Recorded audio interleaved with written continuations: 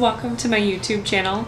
So today I am going to be showing you how I got the look that I'm wearing here.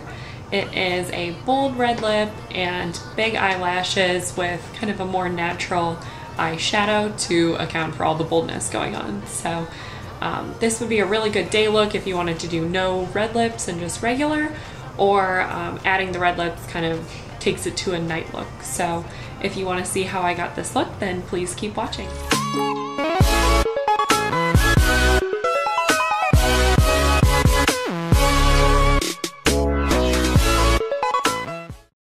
I use the Smashbox Photo Finish Primer, and this will really help give your foundation a flawless finish and help it last all day long. For foundation, I'm using the Lancome Renergie and a damp beauty blender, and I'm just going to pat this all over my face, and I use small bouncing motions to help blend it in. And it is a little more time consuming than using a foundation brush, but it really helps to give kind of an airbrushed finish and nice coverage. I'm also going to blend this down my neck so that it has a nice seamless finish. Next, I'm taking the Naked Skin Concealer from Decay, and I'm going to make triangles under my eyes, on my chin, down the bridge of my nose, and on my forehead. This will help hit the high points of your face, and I'm using a damp beauty blender, but this time the pointy side, and really just working that product in, still using the same patting motion that I did with the foundation, and that will blend it in nicely. And this color is a little bit lighter than my foundation, but it actually matches pretty well. So it doesn't highlight as much as I'd like it to, but it does give a nice coverage. I am taking the Lancome Absolue powder in the color Pearl with a fluffy brush to help set my foundation and concealer. And this will help lock in and set your foundation for the day. And you can kind of end up with some shininess after applying foundation, so this will help kind of mattify, but what I like about the Absolute Pearl is it still has a bit of shimmer, so it still brings kind of a dewy, youthful look to your face. Using the Decay eyeshadow primer potion in the color Eden, I am going to prime my eyelids for the eyeshadow, and this will really help make the colors pop and last all day long. So I'm just gently rubbing this in with my fingers to blend that all in. To set the eyeshadow primer, I am using this Bone White color from the Color Design Chic Elegance Lancome palette, and you can use any Bone White color for this.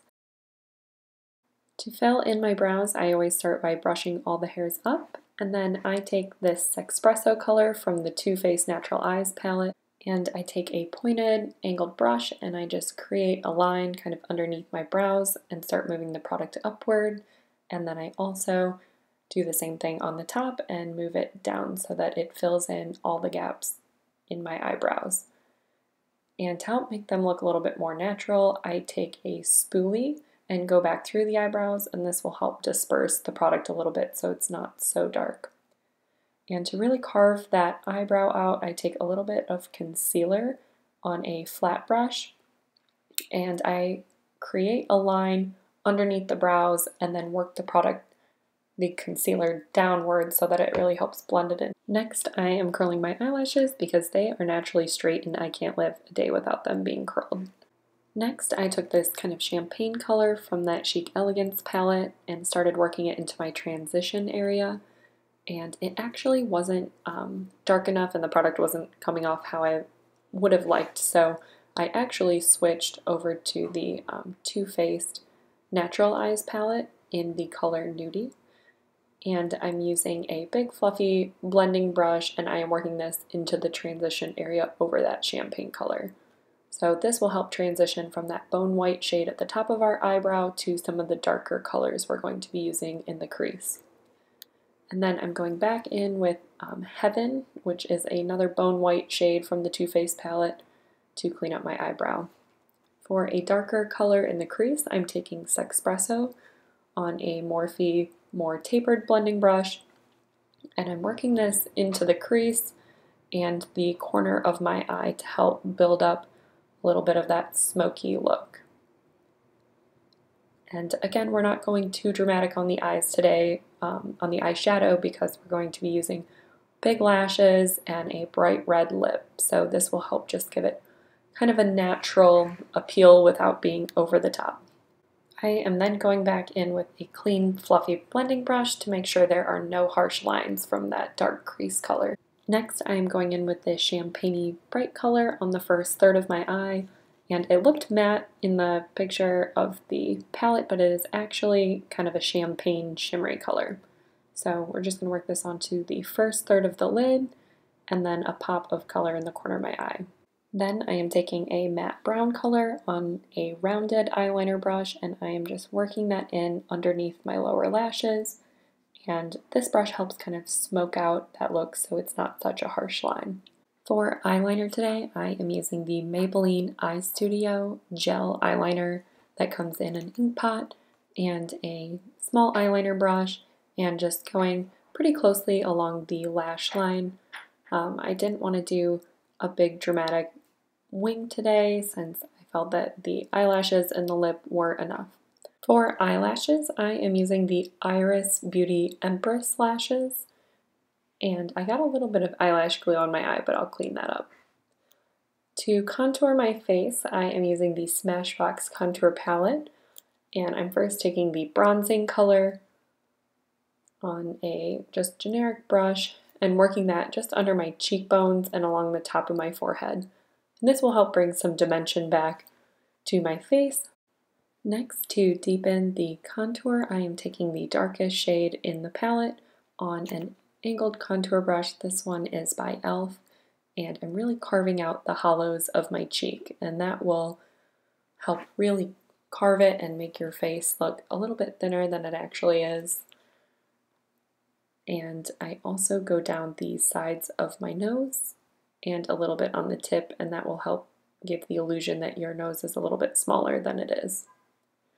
And lastly, I take the highlight shade and go on all the points that we hit with the concealer. So we'll go on our chin, underneath our eyes, down the bridge of the nose, and on the middle part of the forehead. For blush, I am taking this Lancome color and just brushing that onto the apples of my cheeks and kind of back into my hairline to follow a similar pattern that we did on the contour. And then I use the Beauty Blender to just blend that all in and make sure there are no harsh lines with my foundation and the contour, and make sure it all looks flawless and melts together. Lastly, for highlight, I'm actually using the Silk Teddy from the Too Faced Natural Eyes palette, and this will just help brighten the cheekbones and draw some attention to the high points of your face. To finish the eyes, I am using Tarte's Lights Camera Lashes to coat the bottom eyelashes.